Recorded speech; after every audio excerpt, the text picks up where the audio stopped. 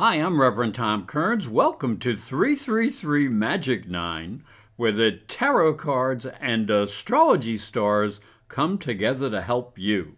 By combining the visual messages of the tarot and the energy of astrology, you can be prepared for the opportunities and the challenges that are coming your way this month.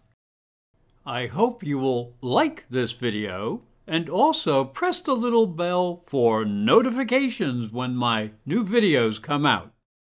The tarot card for the first week of the month is Justice. It represents balance and good judgment. The tarot card for the second week of the month is the Eight of Swords. It represents a sense of fear and bondage. The tarot card for the third week of the month is the Chariot.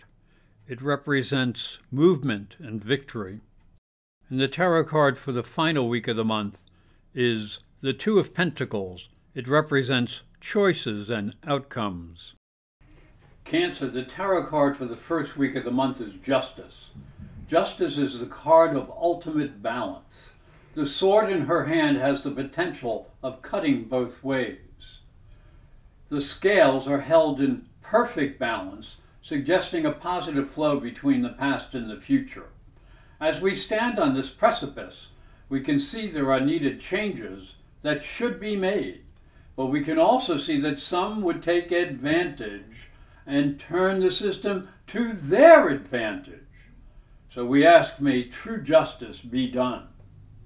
Now, as we look into the astrology, the month opens with a beautiful Venus-Jupiter conjunction, and that is up in your 10th house. This is a time for good possibilities and career achievements.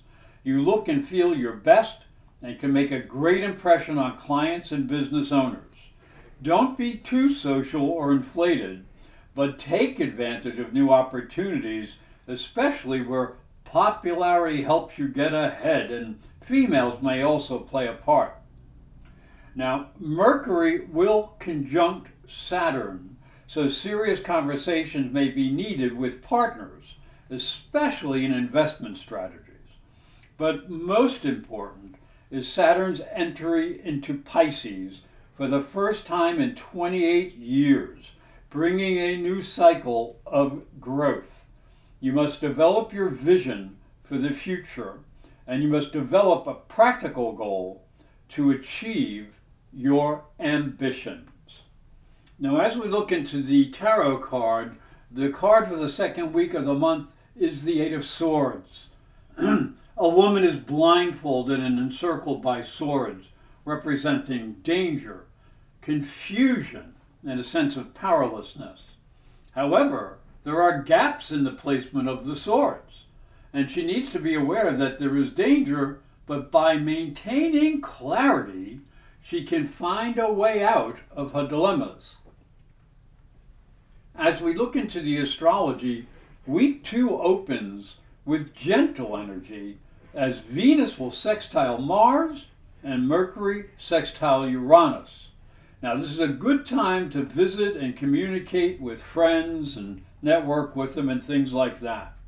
The Sun and Mercury conjunct Neptune up in your 9th house, and that opens your mind, but Mars squares the elusive planet from down here in your 12th house of personal limitations, and that can create an atmosphere of insecurity.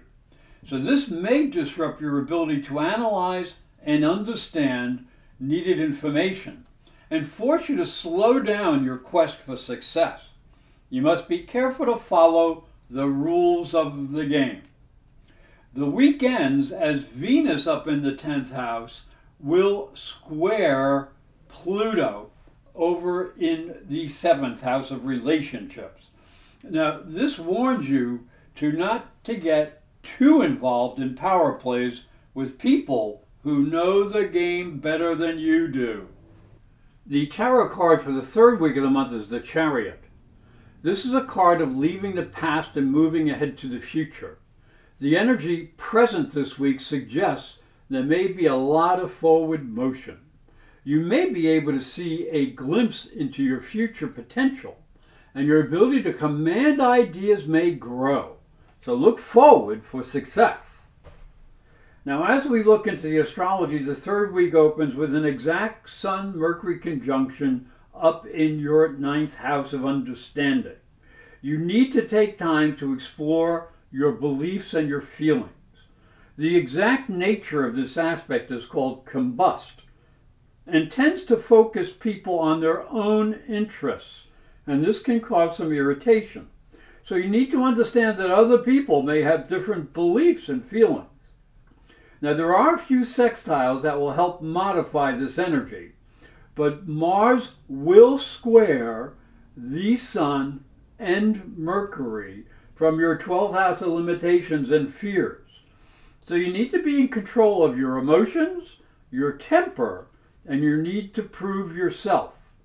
This warns you to be careful not to allow impulsiveness or hidden motivations to rule the day. The tarot card for the last week of the month is the Two of Pentacles. The card shows a man juggling two pentacles. The pentacles are on different planes, suggesting two possibilities are being weighed. Which will be the best? Which will bring most success? The pentacles themselves are supported by the infinity symbol, suggesting life is an ongoing flow of choices. Now, as we look into the astrology, the month ends with mental Mercury joining expansive Jupiter in the 10th house, bringing a new sense of independent thinking and adventure to your career. You want to expand your ability to be successful and to influence others. You feel the world may be your oyster, and you have a new plan to get ahead. And you'll be happy to tell everybody about it. Be careful. Now, Venus will conjunct unstable Uranus in your 11th house. Now, you have to be careful because this is the house of associates, so you'll have to watch out for jealousy and be careful not to mix business and pleasure. But do keep an eye open for some good luck. There is a nice trine between Saturn and Mars from your 9th to 12th houses, and that suggests you might gain some new understanding that you can use to promote your ambitions and create more success. Hi, I'm Reverend Tom Kearns, and this is my story. If you are a spiritual seeker, it may help you on your journey. I believe your spiritual development is as important as your religion. If you look at Christianity, it focuses on the life of Jesus. But Jesus was never a Christian. He was Jewish. If this thought intrigues you, you'll enjoy my new book, Light from Water, Freeing Jesus. It's available on Amazon.com and through fine bookstores. And it may help you on your spiritual journey. Thank you for watching. Thank you for listening. Please like this video, subscribe, and ring the little bell to be notified when new videos come out. And if you'd like to arrange a private psychic and spiritual reading with astrology, just go to my website, internetpsychicreadings.com or professorastrology.com.